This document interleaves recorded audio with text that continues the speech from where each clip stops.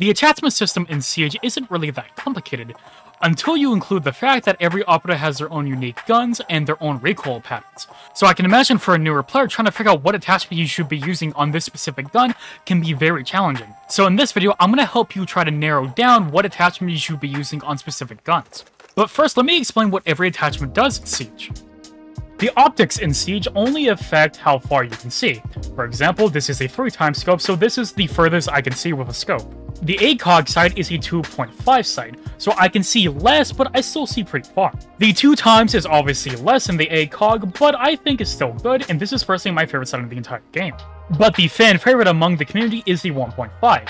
Because yes, it is less than the other sights I have mentioned, but it is good for long range and close range engagements, which the ACOG and the 3x sight aren't really good for close range, only long range. If you only want to have close range engagements, you could rock with a 1x sight, and there are plenty of options for you to choose. One thing you have to know about the sights is they're not really consistent. Because one gun has a 2x scope doesn't mean they'll have a 2x on a different gun. A good example is Wamai's MP5K has a 1.5 sight, but Bandit's MP7 does not have a 1.5 at all. There's also a rule with the sights. If it has a 3x scope, for example, it will have access to every other sight below it. But if it only has up to a 2x sight, it will also have a 1.5 sight. An example being Sophia's AR. Because she has up to a 2x sight, she also has a 1.5. Now, while you're playing the game, you're going to notice some guns have more recoil than others.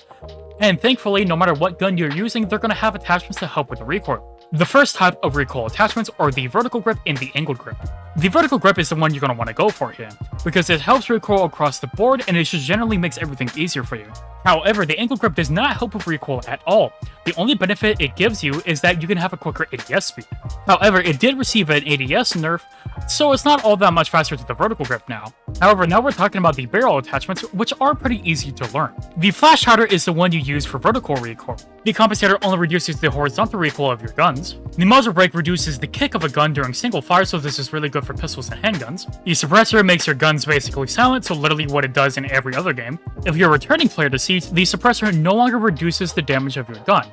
So, the only thing that it really affects is the sound of your gun and your recoil. Finally, for the extended barrel, it reduces the damage drop-off and increases your base damage by 12%. With that damage increase, the Para 308 that you can find on Brava and Capito, and IQ's 552 Commando and Grims can do 52 damage. And these are the only two guns I would recommend you run the extended barrel on, because in terms of recoil, they have some of the lowest in the game, and these are the only guns that do 50 damage. In terms of what barrel attachment you should be running on your guns, that all depends on the gun, obviously.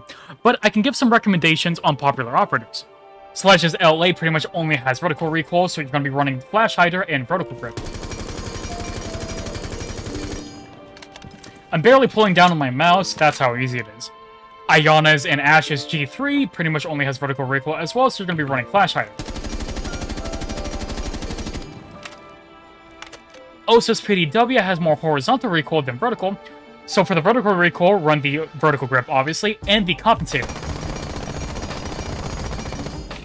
Barely has any recoil with a 50-round mag, because that is balanced. Habana's Type 89 has a lot of horizontal recoil, so run compensator. Yeah, with the compensator, it makes a big difference, trust me. Oryx's and Legion's T5 basically has no recoil when it comes to vertical, so run the flash hider. And it's easy mode with this gun, I'm gonna be honest. Jaeger's gun specifically has received a lot of nerfs, including its recoil. But even after all of that, if you run the right attachments, that being the vertical grip and flash hider, it doesn't really have that much kick. As you can see in the first few billets, it did have a little bit more horizontal, so if you struggle with that, then obviously run the compensator, but I personally run the flash hider.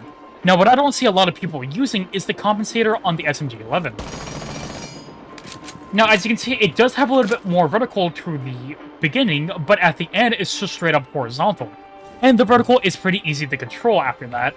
And that's why I use compensator on SMG-11, because once you learn the vertical, then it is just easy mode, and honestly, the gun is kind of broken.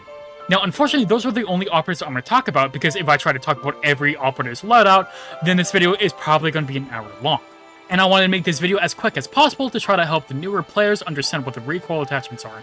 As you play the game, you'll understand what guns needs what attachments, and after that, it's a pretty easy concept to learn. So if I helped you out in this video by any means, I would appreciate it if you subscribe because it does help the channel out a lot. And with all that said, I'm going to go ahead and say this in the video. I hope you have a good day or good night, and goodbye.